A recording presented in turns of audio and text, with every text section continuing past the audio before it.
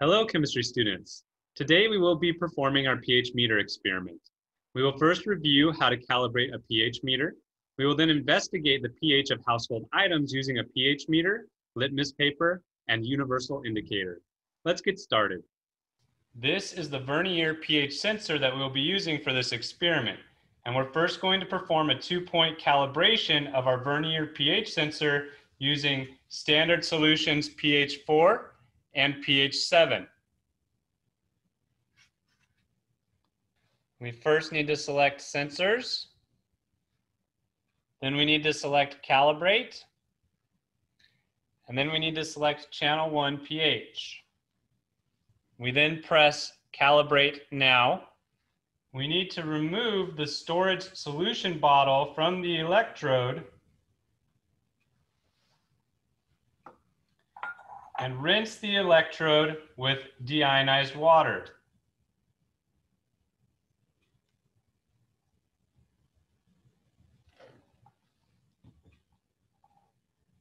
We'll then place the electrode in our standard solution of pH 4.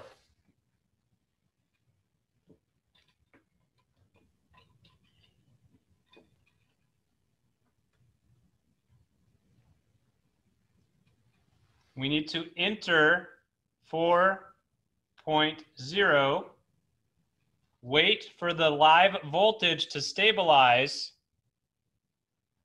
and then select keep. And you can see that we've now set our first point of calibration. We'll then remove the electrode from the pH 4 solution .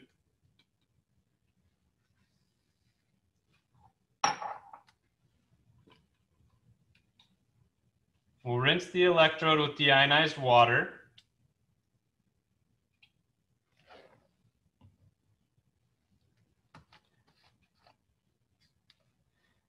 And we'll place the electrode in our pH 7 solution.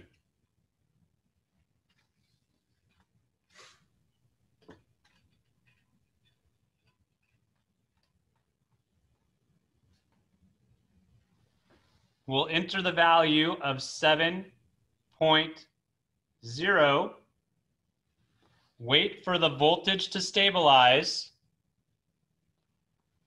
and then select keep. Then select OK. We have now completed the 2-point calibration of our Vernier pH sensor.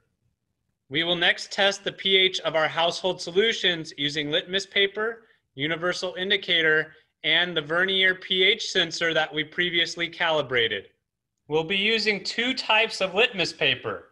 We'll be using blue litmus paper and red litmus paper.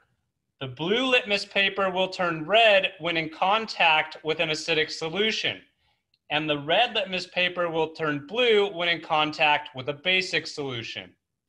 We'll take a glass stir rod, dip it into our vinegar solution, and touch it to a piece of blue litmus paper.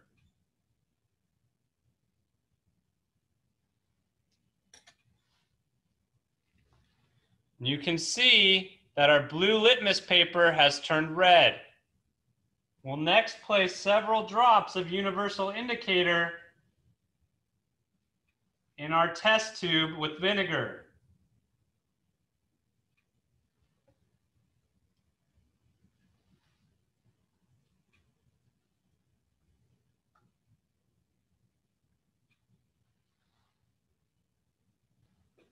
We'll then lower our pH sensor into our vinegar solution.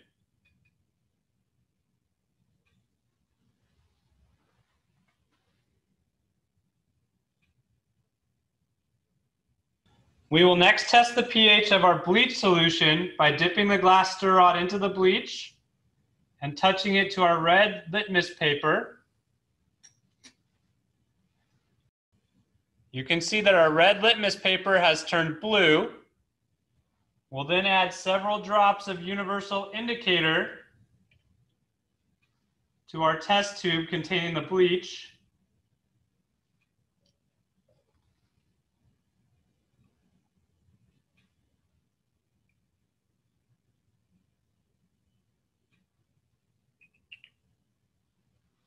And we'll then lower our pH sensor into the bleach solution.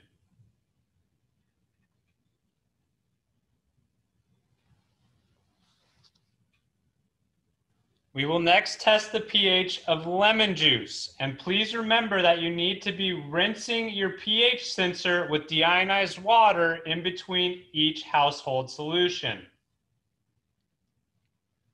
So we'll dip our glass stir rod in the lemon juice, touch it to some blue pH paper.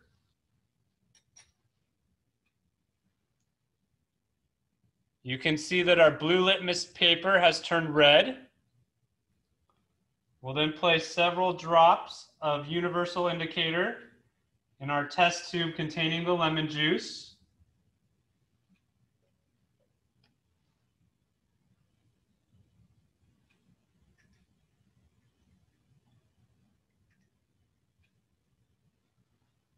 And we'll lower our pH sensor into our lemon juice.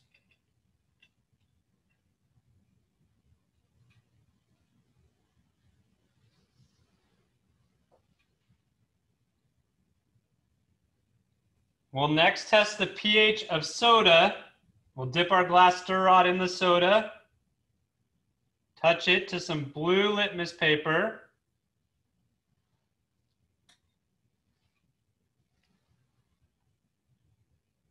You can see that our blue litmus paper has started turning red.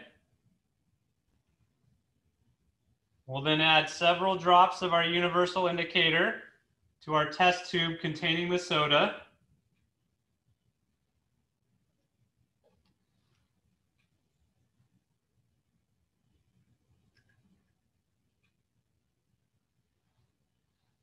And we'll lower our pH sensor into our soda solution.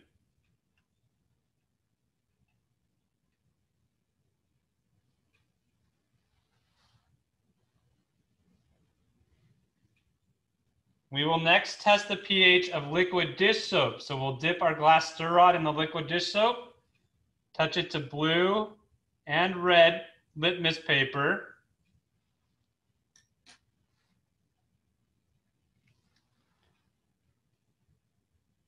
This is what our blue and red litmus paper look like with the liquid dish soap. We'll then add several drops of universal indicator.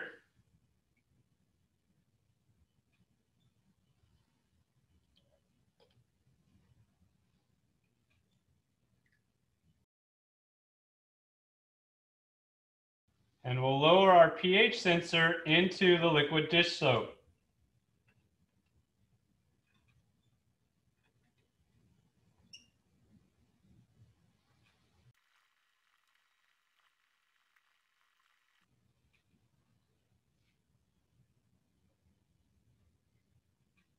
We will next test the pH of household ammonia.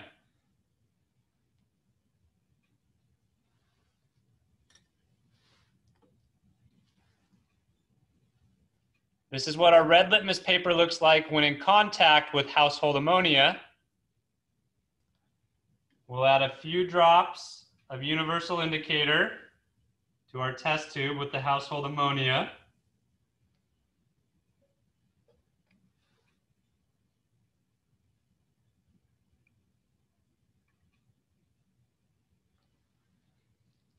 And we'll lower our pH sensor into our solution of household ammonia.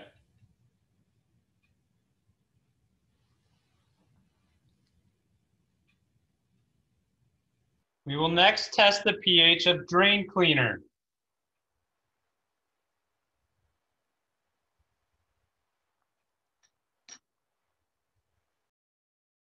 This is what our red litmus paper looks like when in contact with drain cleaner. We'll then add several drops of universal indicator.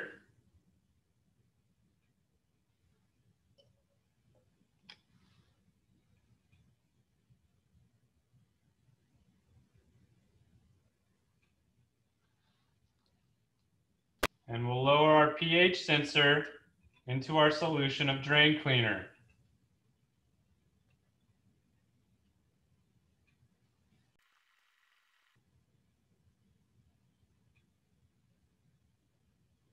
We will next test the pH of a 10% baking soda solution.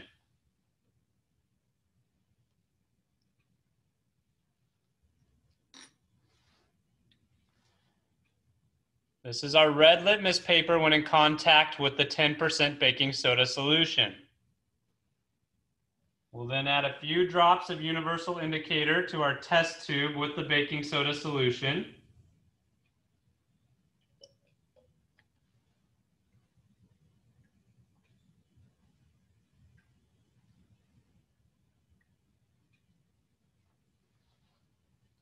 And we'll lower our sensor into the 10% baking soda solution.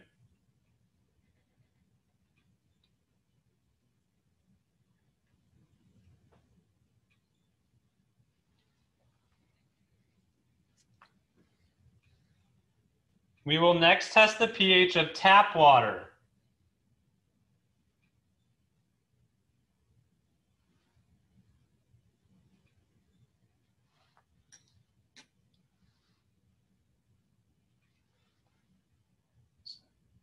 This is our red and blue litmus paper when in contact with tap water.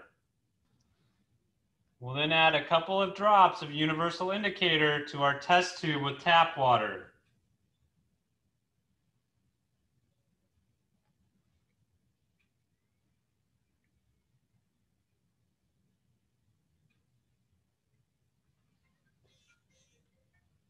We'll then lower our pH sensor into our tap water.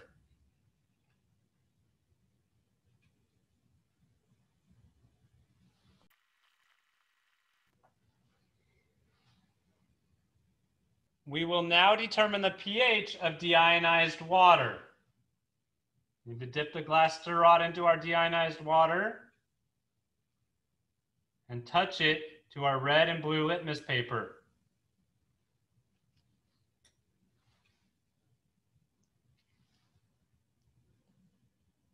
This is our red and blue litmus paper when in contact with deionized water. We will next add a couple of drops of universal indicator to our test tube containing deionized water.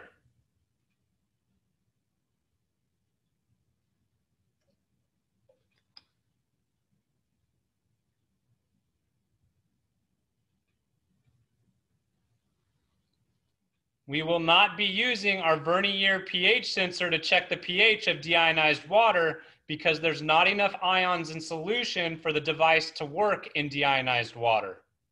This concludes the wet lab portion of this experiment. Okay, students, we've now learned how to calibrate a Vernier pH sensor, and we've investigated the pH of several household substances. This concludes our pH meter experiment. Thank you for joining me for this laboratory.